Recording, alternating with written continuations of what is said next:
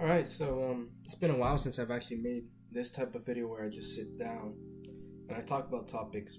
I've been doing there's been a lot of fun and a lot of work doing the coffee videos, editing it, getting better at editing. All of that was a journey. It was a lot of fun, but these are the type of videos that I love to make the most, and this is the reason why I started the channel. And these are the videos where I sort of just talk to myself, and you guys can join in on the conversation. There might be new people watching this who have never seen me make this type of content, but if you're here, nonetheless.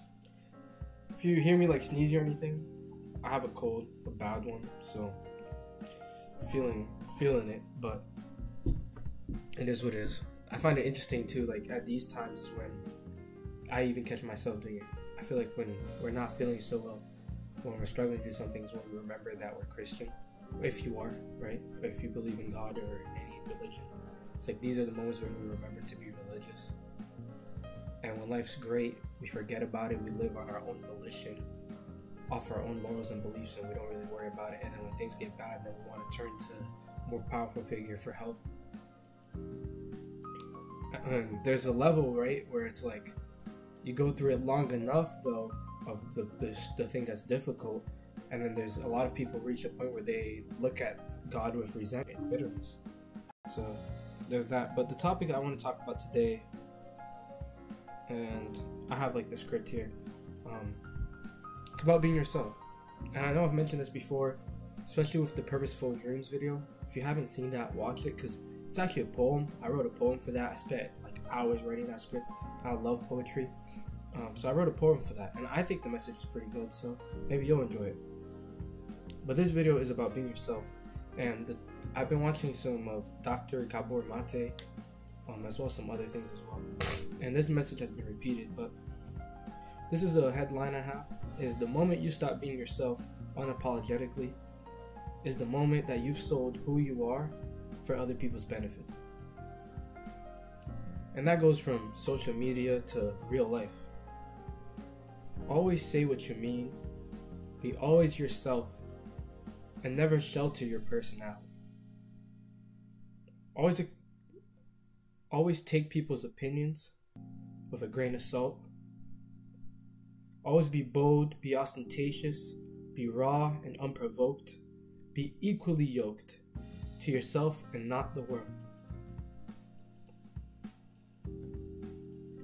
Be comfortable in being who you are, even if it goes against the grain.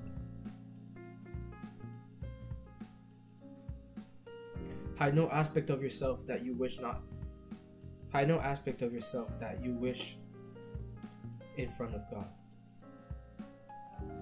When you don't say something because it'll sound bad, or because when you don't say something because it'll sound bad, or because it'll make it seem like it's something, or make it seem whatever it is, it's dumb. It's all dumb. Be you. Be great at being you. Say a joke even if no one will get it. Take a space that's yours. Go after what you want without masking that you want it. Be selfish, because who else do you have to consider? Who else are you responsible for? Being selfish should be true to you and sincere and important to the people around you. Being selfish to you shouldn't compromise the well-being of the people you love. So within that definition, you should be selfish. If it doesn't harm the people that you love or that love you, and it benefits yourself, don't worry about people who don't love you. You are who you choose to be. And if you lie to yourself long enough, the mind will believe it, but only deep in your heart will you know the difference.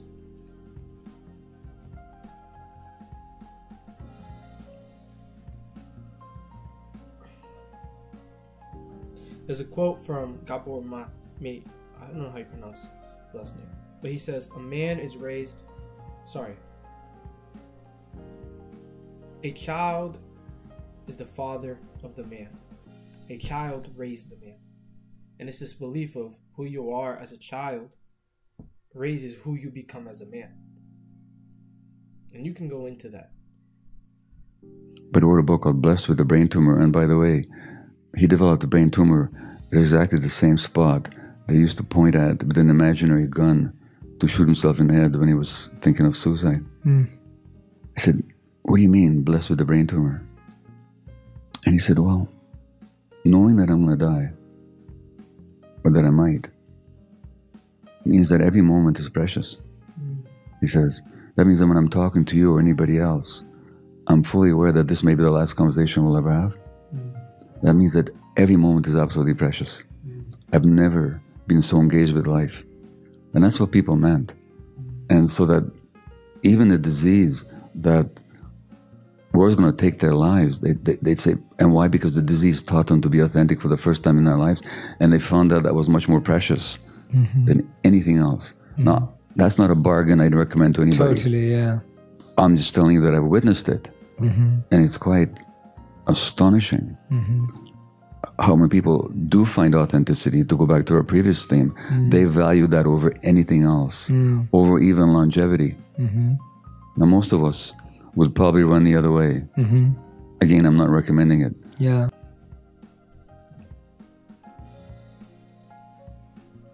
So if you are a child who's authentic, it creates a man who's authentic.